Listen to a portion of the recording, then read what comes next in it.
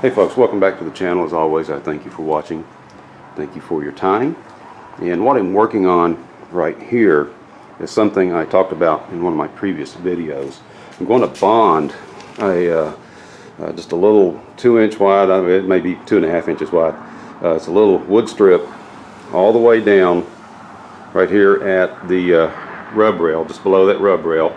It's going to make like a little sharp turn up there and just terminate, about 18 inches or so from the bow. So that's what I'm working on this afternoon. Now the purpose of the blue tape, of course, is once I bond this little strip in place, and let me put that in place and show you what I was talking about there. That's just so we don't get the epoxy all over the place. It'll just make it a little bit easier to clean up. This is what I was talking about right here, as far as trying to break up this large area right here on this top panel. I just want to put these little strips in here. They're just cosmetic, and as you can see, it'll kind of just even things out a little bit, make it kind of symmetrical looking. So that's what I'm working on this afternoon. I will get back to you once those are bonded in place. All right, next segment. That's what I was talking about when I said this is just going to make kind of a sharp little drop off right there. And did not go all the way up to the front of the bow like that. I decided to go ahead and make like a little 45-degree cut right there. I thought that would probably look a little bit better. But we got him clamped in place. Well, that's the first piece. There's going to be 4 pieces. And again, I made these pieces out of plywood. Remember, plywood comes in 8-foot lengths. And this little section there from the stern to right here is probably about 11 feet. So I'm going to have to do that in 2 pieces on each side. I made a little scarf cut right here. Not like these, but I just cut that on table saw, 30-degree angle. I did have a little bit of a fun time getting this thing to clamp down. It kept wanting to slide around on the top of that epoxy. Remember, I said that stuff's like axle grease until it starts to fire off. I mean, it is slippery, super slippery. And I just had to take a clamp and just work it all down the length of that little strip right there. Squeeze the excess epoxy out of that joint. Same thing back here. I had to just come in here and just press as much of that epoxy out as I could. So, alright, I'll check on this later tonight. We'll see you then. Alright, it's been about 6 hours. Let's drop those clamps. Release that one. Release that one. So forth and so on. These will be a little bit more tricky. Those blocks crashing down to the floor and breaking a toe.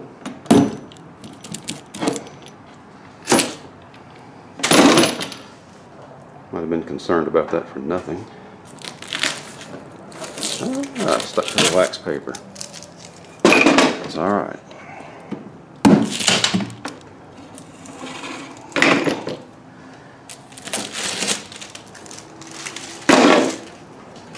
Next,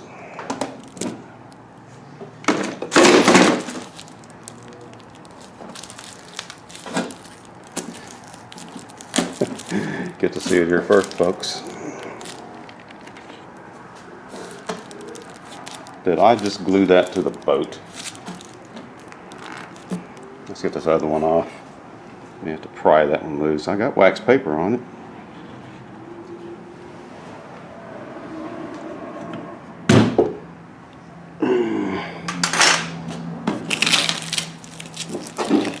Tell you what, it's going to be hard to work around that. Let's go over here. One right behind me. It was just the wax paper sticking. That's all right. Wax paper is easy to get off. We don't worry about the wax paper sticking to it. I would worry about the wood sticking to it, especially a piece of wood, a little wood block that I don't want stuck to this. But we're good. So that's that little trim strip I was talking about right there. Of course, that's just the front half. Got to do the back half later. Might get out here tomorrow and do that. We'll see. Have some stuff going on tomorrow. Got some family got to meet with for lunch. But yeah, adds a little bit of flair to it. Just kind of breaks up this large flat area right here. That's going to look all right. Okay, folks, I will see you in the next segment. Okay, folks, got the back half of that little strip bonded on. Got the clamps in place, and so once again, got to let that epoxy set up. We'll have to do a little bit of filler work back here. Have to fill in that gap, and I'll probably use this wood flower right here. As a matter of fact, I'm going to do the same thing here that I did right here. I'm going to put a little fillet seal, or I should say a fillet bead, all along this entire little strip right here that you see. And I'm going to use that same wood flower material that I used up here on this seam. I'm going to do the same thing right here. I'm going to put that wood flower in this seam the entire length, and same thing back here, and then just round it over, make it look nice. So with all that, you know, just gotta wait a few hours for that stuff to set up so I can get those clamps off. All right, folks, next segment.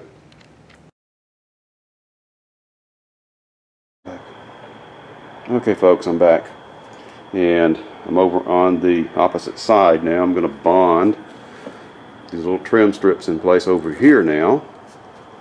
And so, yeah, I've got everything cleaned up and got all the sawdust off of it. I did have to come over here and round off this corner on the lower side of this rub rail. And again, that's just so the fiberglass will lay on top of that. Remember, if you leave a sharp corner, fiberglass can't make that corner and you'll get an air bubble. We don't want air bubbles under our fiberglass. Alright, just need to get started on that, folks. It is late and I don't want to be out here till midnight. So I will catch you here in a little while when this forward piece is bonded into place. Alrighty, let's just check a couple of things here and then call it a night. And what I'm looking at right there, just to make sure it's sitting nice and flat down on that rub rail. I don't want it to slide up. I don't want it to leave me with a gap right there that I'd have to come back and address later. But it's sitting nice and flat against this surface right here, and that's what I want. And so now all I can do is just let that epoxy set up. Let me get this mask off. There we go. Had my mask on. I always wear a mask when you're working with fumed silica or Cabasil. But yeah, did all my final checks here, and now we'll just wait for this stuff to set up overnight. All right, folks, I will catch you when I get ready to bond in this last piece. One last thing, then I'll call it a night. I did find a couple of little voids in this plywood.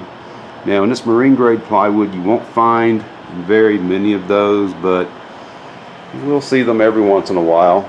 It's not as common as it would be with sheet of plywood from Home Depot or Lowe's. Got another one right there. And I just touched those with some of that epoxy while I was playing with it, while I was putting that trim strip on. And then I wipe off the excess with a rag soaked with denatured alcohol, and that just saves me a little bit of extra sanding later on. Alright, folks, just want to show that to you. And now I'm going to go and hit the couch. Alright folks, that's 3 out of 4. I've got one more little trim piece to put on, laying right here, so I'm going to get my resin mixed up and I'm going to get after it here. So, like I always say, see you in the next segment. And just like that, got that last little piece bonded on. I'm just making my checks, make sure we're nice and tight up against that side panel, nice and tight up against the bottom of that rub rail, and everything looks good. So we're going to give that about 4 hours to set up. I'll check on it later, and I will see you folks later. Alright then, that's what it looks like with the clamps off. Got the entire strip bonded in place. The other side looks the same. Next step is to lay in the fillet bead with the wood flour and epoxy mixture.